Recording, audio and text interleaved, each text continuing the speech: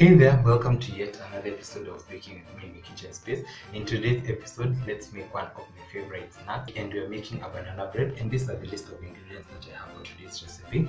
And from this corner I have my all-purpose flour, I have some ripe bananas, my baking powder, some 2 eggs, some margarine, but you can also use butter.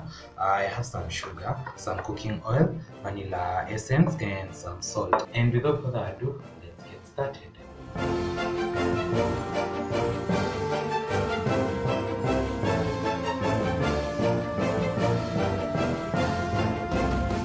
So let's start by prepping our bananas, and just to mention, the riper your bananas, the better. And by this I mean that those bananas that are extremely dark like this are everywhere. Those are the best bananas, but today we're working with what we have, and I've been patient enough, and these bananas don't seem to be ripening anytime soon, so that's what you're going to use. We're going to start by mashing them, and you'll need about 3/4 to 1 cup of ripe bananas when smashed. So I cannot really say that you need 2 or 3 bananas. Just measure out 1 cup and you'll be good to go. And this is because as you all know, there's some big bananas and there's some small bananas. As you can see, mine are the small ones, and so I need roughly about 3 to 4 bananas. So this is quite okay because we'll continue smashing as we continue the process. So I'm going to measure out.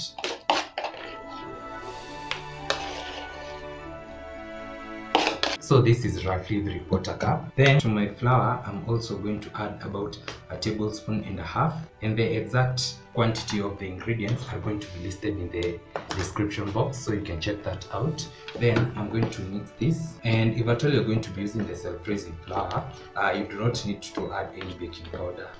Then let's start working on our butter, and I'm going to beat this for about 30 or so seconds.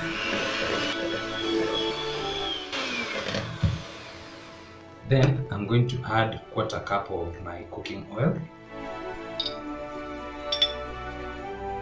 and I'm also going to measure 1/4 cup of some margarine.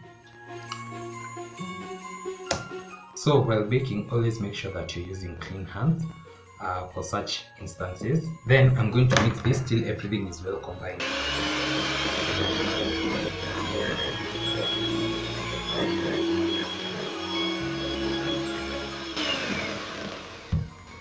I'll go in with my salt, about 1/8 of a teaspoon.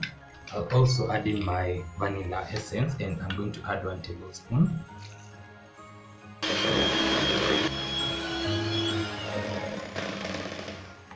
Then I'll add in my sugar.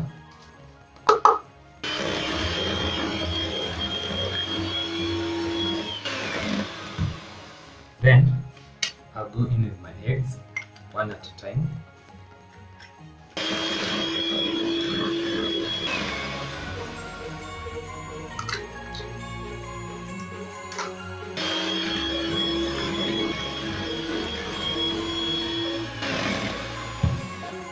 Always remember to scrape the sides of your container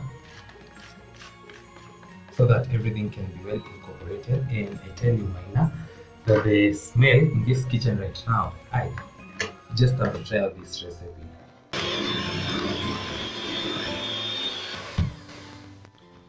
Then we are going to add our flour in bits.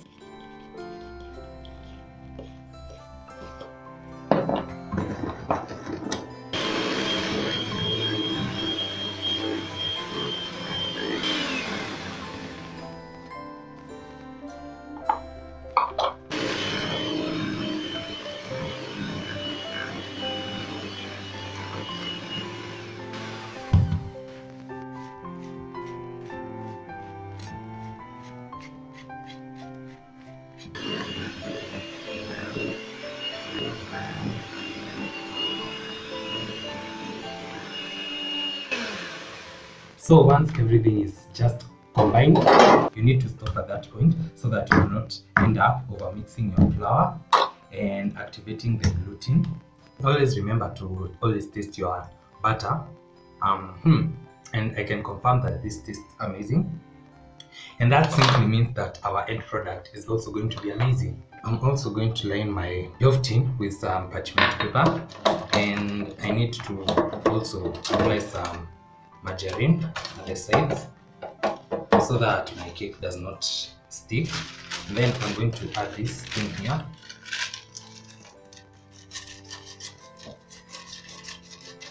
And in the meantime, my oven is preheating at 160 degrees.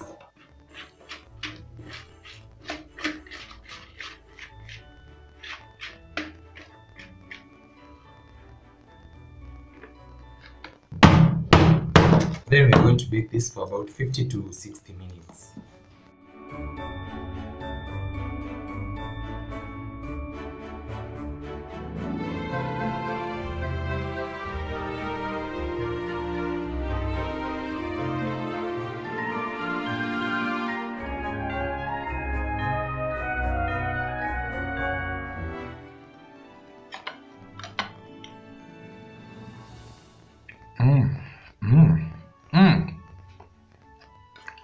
This is the perfect cake.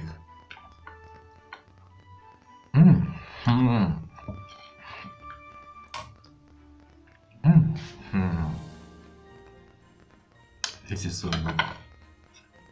So that's it for today's episode. I hope you enjoyed. Also hope you're going to try this recipe, because I promise you that this is just the best recipe. Don't forget to like, comment, share, subscribe if you haven't. Then definitely see you in my next one. Bye.